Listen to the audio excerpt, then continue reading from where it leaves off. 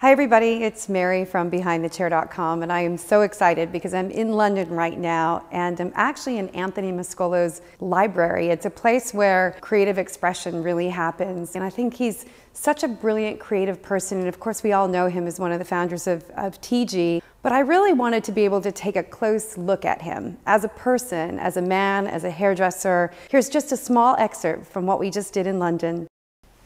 I mean, I've just turned 57. When you look in the mirror, you realise how old you are, but you don't actually even realise it when you're roaming around doing what you're doing. This business keeps us very young anyway. I remember in the 70s when I first started, we were only allowed to have 2 days of electricity in the shop, and we had just got this shop in Mayfair. And it was disastrous. We're going to go, all the money that they had kind of put together was going to just blow out the window. But they stuck with it, and I remember working in the dark,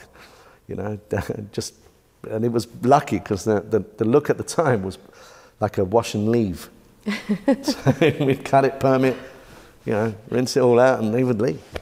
I mean, it was Pat that made me start photography. She bought me a camera. I kept it in the cupboard for a year. Just one day, picked it up and said, right, let's do it ourselves. She said, yeah, I want to do some makeup. Let's see if I can do it. And then she just started doing makeup. I started doing photography, and we both did the hair.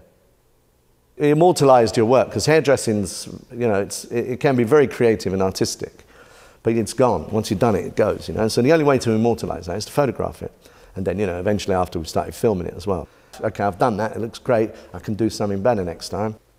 As I said, it's personal. So for the rest of the story, go to BehindTheChair.com/it's personal.